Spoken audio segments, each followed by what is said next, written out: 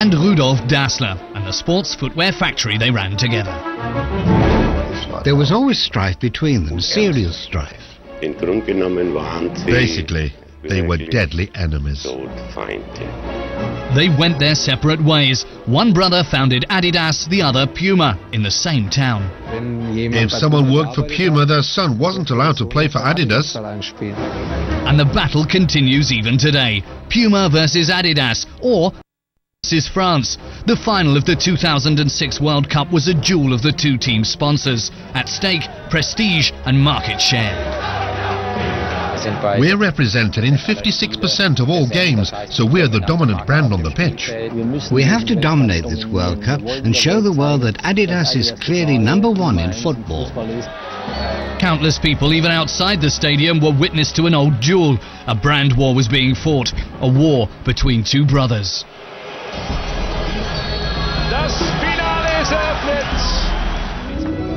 It all began in a washhouse in the South German town of Herzogenaurach, where young Adi Dassler designed and made footwear for sport. Later, he was joined by his brother Rudolf. Together, they made plans. Setting up a business at that time, in 1920, was a brave move indeed. I take my hat off to them. Although their characters were quite different, until the big split came, the two brothers had got on really well together. They also had things in common. From an early age, Adolf, who was known as Adi, and Rudolf, who was 2 years older, spent every spare minute outdoors doing sport. There was always a certain rivalry between the two, especially at sports festivals where Adolf repeatedly tried to outdo Rudolf.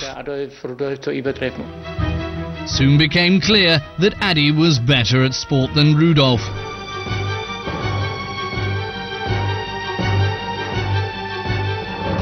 No matter how hard his older brother tried.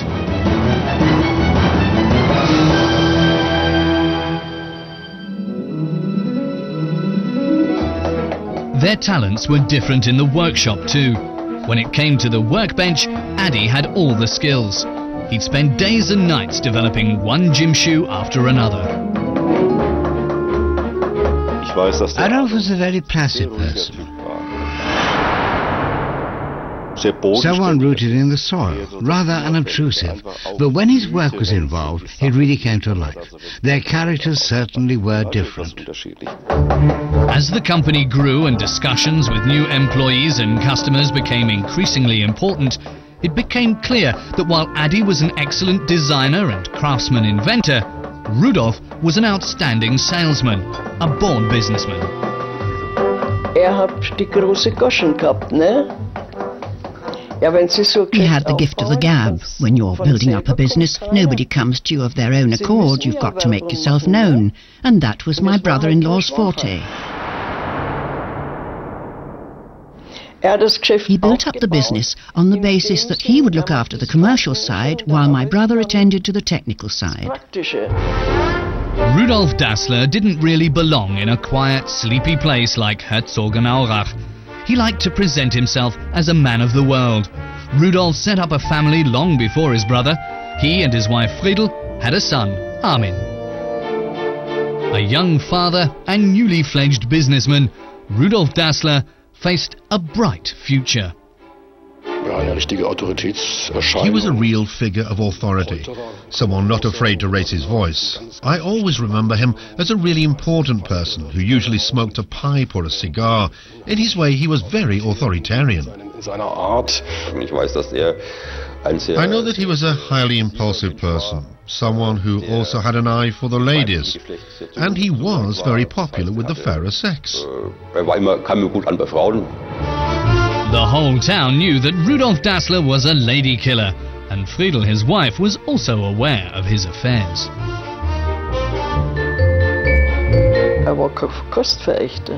She too knew that he had an eye for the ladies, and sadly she found out about a local affair while she was expecting their child. That was terrible for my sister. It was actually the worst thing to bear because she wasn't so much confronted with his dalliances when he was on holiday. Quite a few men went astray when they were on holiday, but news of an escapade closer to home filtered through, and that, of course, was really painful for my sister.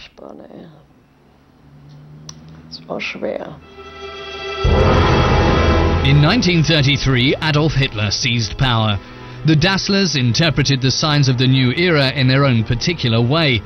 They reckoned it opened up a host of opportunities for them because the Nazis too were keen on sporting activity. Lots of new gym shoes were needed. Soon flags bearing the swastika could be seen all over Herzogenaurach too. Adi and Rudolf Dassler didn't intend to be left in the wings. In May 1933, only a few months after Hitler was elected, the Dassler brothers became members of the Nazi Party. Years later, they were to regret the step. But at the time, the Dasslers were still focused on building up their joint company, and on little else. Obviously, a company like the Dassler Brothers firm benefited greatly from the government backing sport received. It was one way of getting young people involved in National Socialism. There was plenty going on in the family circle too. Another wedding was about to take place, and it was being celebrated as a minor sensation because Adi had been regarded as a dyed-in-the-wool bachelor. Käthe, Adi's blonde bride, came from the shoemaking town of Pirmasens. So in the narrow world of Herzogenaurach, she was someone from outside. Rudolf was best man. By now, the Dasslers were among the town's wealthiest citizens. The two couples got on really well together. At first, that is.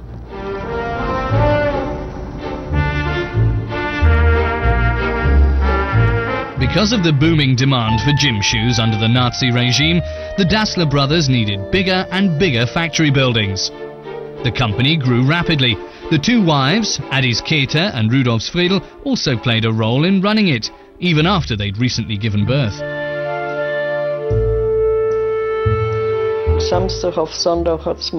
Friedel usually worked through from Saturday to Sunday.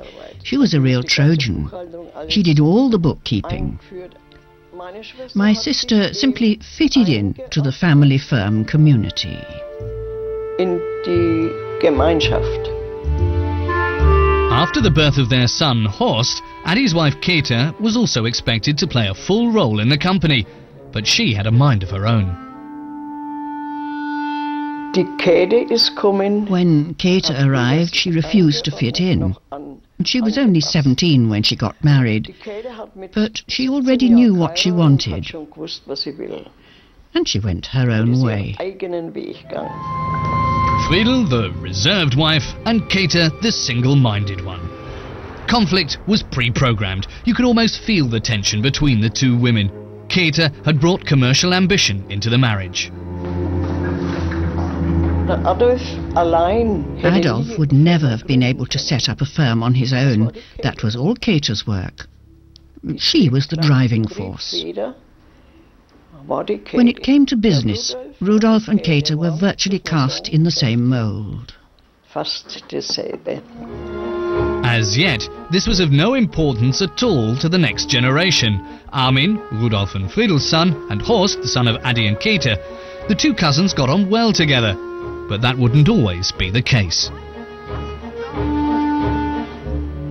Despite the tension between Friedel and Käthe, the two families moved into a splendid house together, right next to the factory. Adolf and his family lived on the ground floor. The first floor belonged to Rudolf and his family, and above them lived the parents. All under one roof. That was bound to cause problems. Disputes became more and more frequent. When two brothers build up a family, it's fairly natural in the initial stages for them to work together. The company grows. The brothers and their sons get older. The sons marry, so the number of families increases. But having several families in one company rarely works out. Summer 1936. For a while, new business opportunities pushed the problems into the background. Athletes from all over the world flocked to Berlin to compete in the Olympic Games. among them black superstar Jesse Owens. News of his arrival also reached Herzogenaurach. Adi Dassler set out to offer the track and field ace handmade running shoes. The Olympic Stadium was the perfect stage for the Dassler brothers' products. The eyes of the world were focused on Adolf Hitler, and it was hoped they'd also notice the running shoes made by a far less prominent Adolf. The shoemaker from the provinces made it into the Olympic village, and Jesse Owens was most impressed by Adolf Dassler's new running shoes, which were fitted with spikes.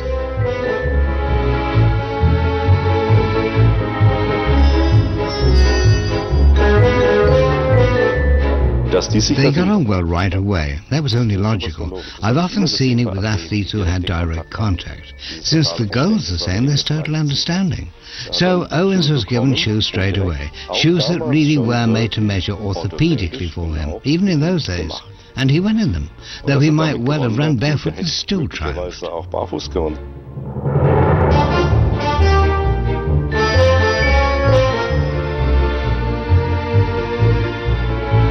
It was only later, of course, that they realized what a tremendous advantage they held. Jesse Owens had won gold medals wearing shoes they had developed. That was a huge boost, and it was also mentioned in the firm's advertising.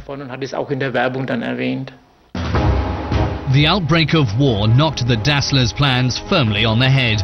Both brothers were called up, but Adi was soon allowed to return to the firm.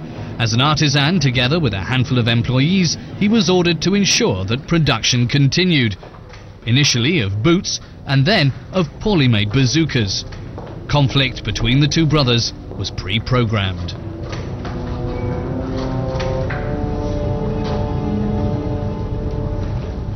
It's well known that the two brothers were conscripted a second time, even though both were over 40. But after only a year, Adolf was brought back to run the company.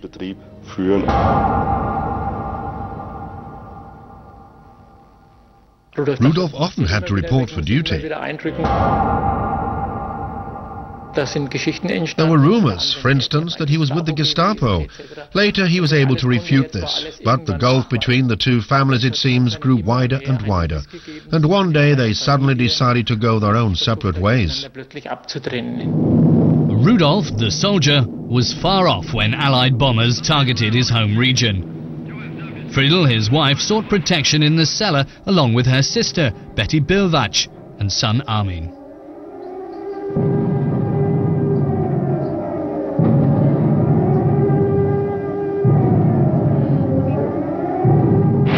The day the bombs fell marked a turning point for Herzogenaurach and for the Dasslers.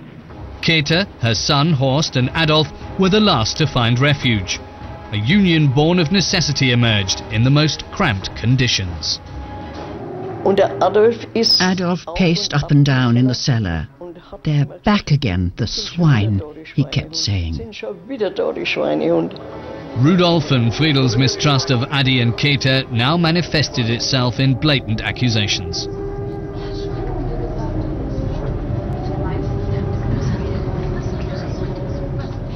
My sisters, my grandmother was also present, thought he meant them. But that wasn't true. Adolf would never have done that. Swine. So who was Adi really referring to? The bomber pilots or Friedel, his brother's wife? She suspected anyway that Adi planned to dispute her Rudolf's right to the factory. I kept telling my sister and my grandmother, all of them, that Adolf didn't mean us. He was referring to the Allied bombers. No, he meant us, they said.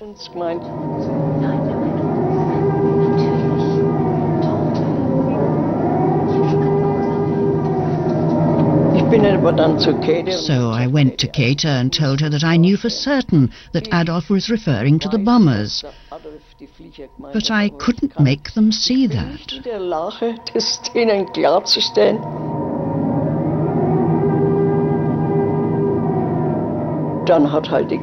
Käthe then really vented her spleen, telling me what her husband had to go through and what she had to put up with from Rudolf. Before he got married, she went on, Adolf had left everything up to Rudolf. I must say that my brother-in-law could be a real despot, but he never bore a grudge. Adolf, however, will have grumbled to his wife, and his complaints will of course have fallen on fertile ground. Und bei der Käthe ist das natürlich auf fruchtbaren Boden gefallen, das ist ja klar. The end of the war did not make the situation in the Dassler household any less tense. On the contrary, Rudolf finally returned home, but then the Americans came round to talk to his brother Adi. After all, Adi was a confessed Nazi. Adi Dassler was called to account for himself. He pointed out that he had equipped American athletes at the Olympic Games. His American interrogators were impressed and released him. So, could the old firm start operating again as if nothing had happened?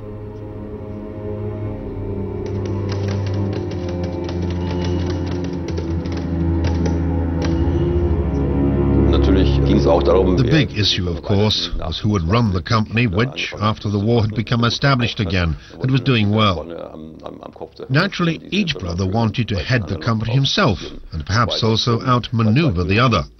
But something else must have happened to turn two brothers against each other who before the war had run the company so successfully. Rudolf was also summoned for questioning by the Americans, and his Nazi past proved a real problem for him too. The Americans mistrusted him, and Rudolf really had to battle for his future and his factory. At first, he declared himself that he'd worked for the Gestapo, but later retracted his statement. Rudolf Dassler was sent to an American internment camp, and while he was there, a nasty suspicion grew in him. In the internment camp, some American told him that he had been denounced by someone close to him. His first thought, of course, was that it was his brother, who wanted to take possession of the firm, which, by this time, had been built up again. And that, to put it mildly, made him very angry. I think he bore a particular grudge. He was particularly suspicious towards his sister-in-law. He was very suspicious of her, feeling that she was really, whereas Adi would be generally a calmer sort of person, that she would be really very, very much more manipulative and, trying to seize control. But did Adolf and his Käthe really want to force Rudolf out of the family factory? Rudolf had no solid proof of this. Even so, he could no longer restrain himself. Rudolf was ready to go to war again, this time against his brother, and he told the Americans that his internment could only have been the result of false and malicious accusations. But a traitor? In his own family?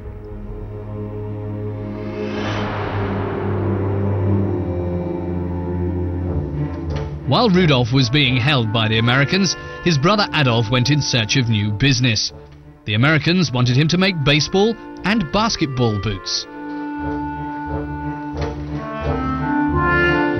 It meant, first of all, that the firm had work coming in, that it was able to survive in those extremely difficult days after the war, that it could obtain material. Above all, though, that it was able to acquire expertise. Prior to that, no one had any idea about American sports like baseball and football. So it was a really good time for the company. Adolf Dassler was here. He was the younger brother, the more dynamic one. He ran everything together with his wife. On the other side there was Friedel Dassler, who tried to protect her husband's share of the company. Naturally, she also strove to play her part in the film, but she was simply at a disadvantage. It was only after 12 harrowing months that Rudolf was released from the internment camp. But where was he to go? The Dassler villa had been requisitioned by the Americans, so the other members of the family were living in the factory tower. In these cramped conditions, the sons of Rudolf and Adolf, Armin and Horst, watched their parents clash more and more fiercely. Now old scores were being settled. It was all about money. The fight between the two families was all about money. Then, quite unexpectedly, Adolf was interrogated a second time. Adi Dassler was in major trouble with his denazification process. And according to the files, Rudolf Dassler really did all he could to discredit his brother. Bad-mouthing him to the authorities, bringing in so-called evidence that Adi and Kate disputed very violently. So who was telling the truth, Adolf or Rudolf? The Americans shelved the case. The brothers were now free and mortal enemies. So when you've reached a point where two brothers start spreading extremely malicious stories about each other in front of the authorities, I don't think you can run a business together. The only solution was to divide up the firm. The workforce had to be told. The time to separate had come.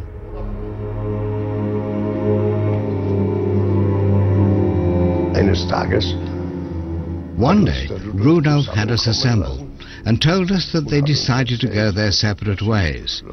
He said it was up to us to choose whom we wanted to work for in the future, and that we should say so quite openly. Neither brother would be offended, whatever our personal choices might be.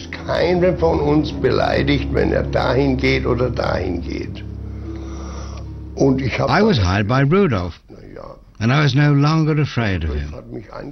So I thought, why shouldn't I go with him? The workforce was stunned. What on earth had happened between the two brothers? No one knew for sure, so rumors spread.